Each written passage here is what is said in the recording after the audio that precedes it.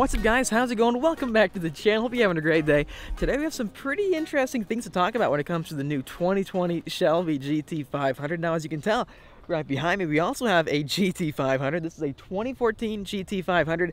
Now here in this channel, we're not new to GT500 content. We've been doing this for a few years now, and I honestly can't wait in the sense that we're going to be adding the latest GT500 to the lineup. This is going to be so incredible because we're going to be able to compare the new 2020 GT500 against the 2014. Back in 2014, 2013, this was the most powerful muscle car that you could buy. It had 662 horsepower. There were no Dodge Hellcats, nothing like that. These things were just awesome. And thinking about it, the new 2020 GT500, it takes what this is and brings it to the next level.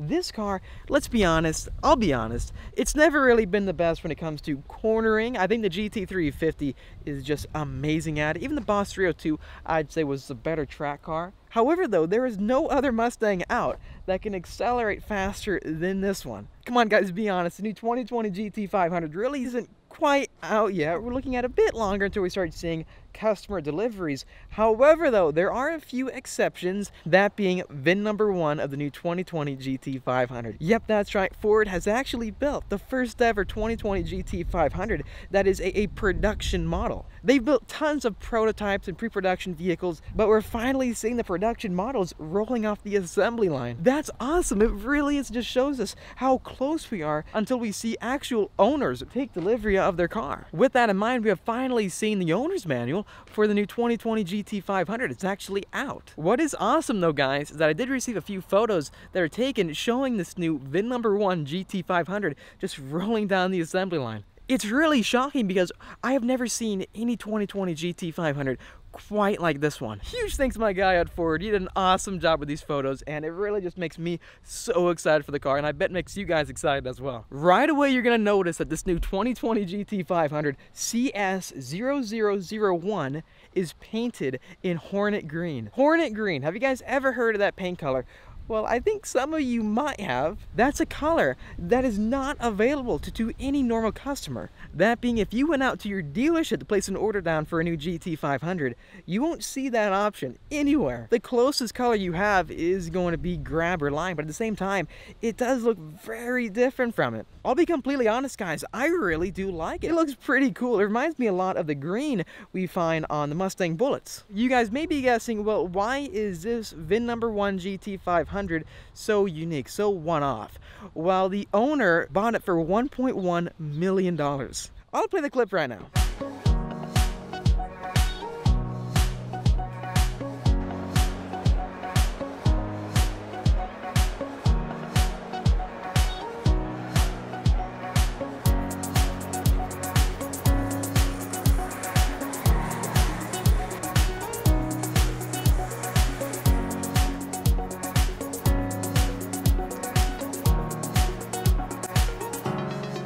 This is a really exciting car, serial number 1 of the new Mustang GT500. So we're really excited about this car. Now this thing is great. They haven't announced all the final numbers. North of 700 horsepower, a sub 11 second quarter mile, 3.5 seconds 0 to 60. This thing is a beast. And the GT350 has been fantastic. This is a step above. So anybody that gets this is going to have something really special. VIN number 1. I think that says it all. Absolutely. This is historic, folks. This is an absolute opportunity, historic moment here at Barrett-Jackson to buy VIN number 1. 100% of the proceeds will go to the charity. Let's rock and roll, Joseph, and we'll tell them more as we go on our road to $1 million and north of that, I hope. All right, ladies and gentlemen, here we go. All right, to get out $100,000, $200,000, and 1, 2, 2, 2, 3, and $300,000, and $300,000, 400. Keep it running for 5, and 450, and $4.50 down. But to get down 4.5, and 450 now 4.5, now 5. $1 million is bid, and $1 million won, and $1 million won, and $1 million won, and $1 million won, and $1 million won, and $1 million won, $100,000 here, and $1 million won, and $1 million won, and $1 million bid, and $1 million won, and $1 million now. But to get $1 million won, and $1 million won, and $1 million won, $1 million won is bid. Yes.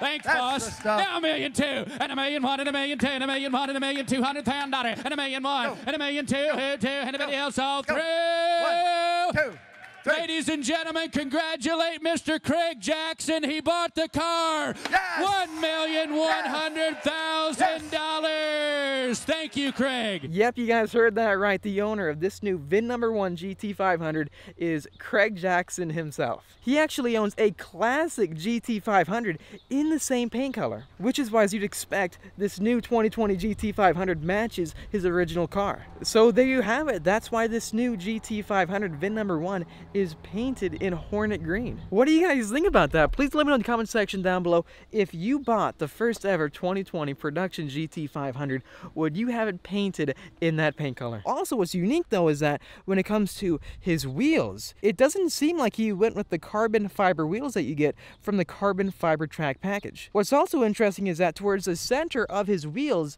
they're painted. That being the front is painted red and the backs are painted green. Okay guys, so here's where it all started, right here, the horseless carriage. Now, if you take this and you take those 2 horses over there, then you'd have 2 horsepower. Ah, so that's how it works.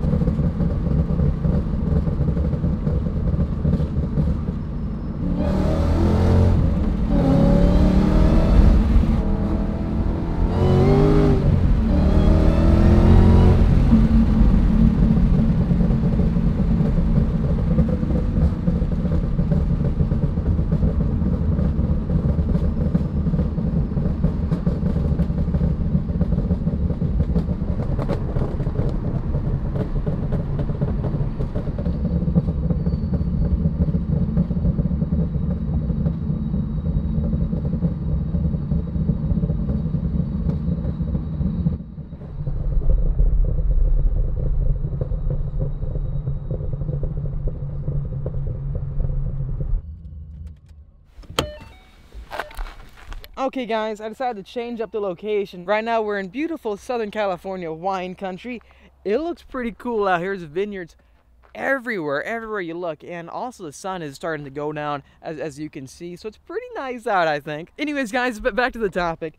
What's also pretty interesting is that in those first few photos, what you'll notice is that it has no rear wing. You would have probably expected VIN number 1 to be like a carbon fiber track package GT500. Now, new photos have emerged of the complete finished product, and yes, it does have the huge carbon fiber GT4 style of rear wing, but the strange thing about it is that it doesn't show the carbon fiber weave. It's painted. It looks like it's painted in like a checkered flag pattern. I don't know guys, what do you think? If you bought VIN number 1 of the 2020 Shelby GT500s, would you ever decide to build it the way Craig Jackson built his? A few of the things you will notice is that it doesn't seem like he got carbon fiber wheels and also painted stripes. From a build standpoint, it doesn't seem like he's gotten any of those features, at least so far. Anyways guys, make sure you hit that subscribe button because we're gonna have such amazing content to come.